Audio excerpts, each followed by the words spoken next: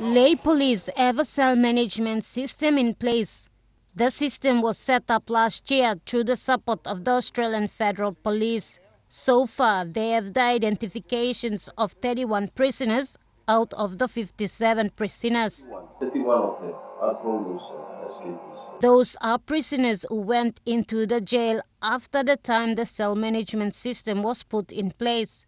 Most of the escapees who are now on the run went into prison before the setup of the cell management system. And police don't have their personal details in the centralized cell management system. The combined operation from the CS and police personnel will help the officers identify escapees.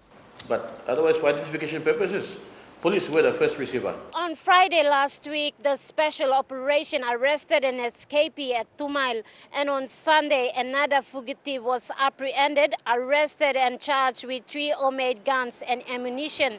This escapee is from the previous mass breakout at Buimo last year. He has been on the run and is wanted by police for a number of armed robberies in the city. Police are continuing to track down more than 100 escapees still on the run. These are fugitives from the previous jail breakout at Buimo last year and escapees from the recent breakout where 87 prisoners escaped.